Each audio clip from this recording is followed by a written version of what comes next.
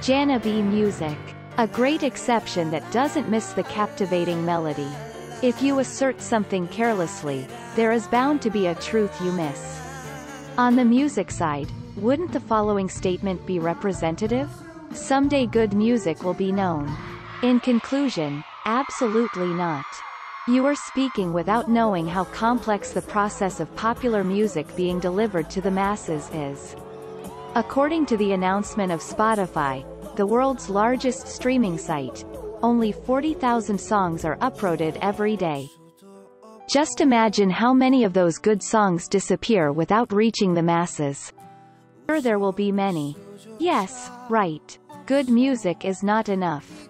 We need publicity to make it known, and luck is also necessary. The better the music, the more effort is required to spread it. Of course, it is not without exceptions.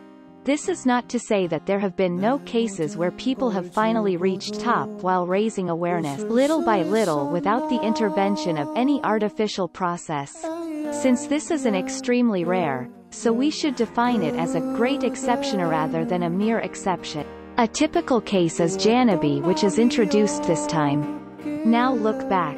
Did Jannabi get attention after appearing on an audition program?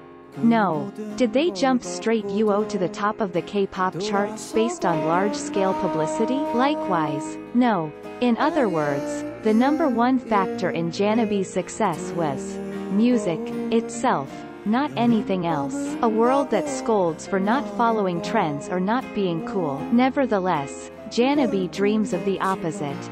Their music is, for example, a tribute to classic pop rock. Just by looking at the members' favorite musicians or bands, such as the Beatles, Queen, Oasis, Blur etc., you can see their utopia at once. Yes, the most important thing in Jannabi's music is the melody. No matter what song they choose, they won't miss the charming melody. No matter how trendy the latest music is, it cannot be beaten with a song with a unique melody like Jannabi. But it should not be mistaken that their songs are outdated. Jannabi does not lose the present tense while pursuing retro. Listen to the band's iconic Summer and For Lovers Who Hesitate. They're reminiscent of the 1980s, but nothing cliched at all. This is the basis for their music to be accepted by the younger generation. Their excellent live performance is also worth mentioning. Hey, have you ever seen Jannabi performance? I can assure you that once you see Jannabi's performance, you can't help but fall in love with it. Harmony cultivated since the days of obscurity is basic, and Choi Junghoon's natural stage control skills are also amazing. It's natural to say, live is better than listening to an album. He achieves this natural thing without difficulty. Conclusion: if the day of liberation from COVID-19 someday comes, Jannabi will fly high through many live shows. Emotions that can never be filled online will stay there.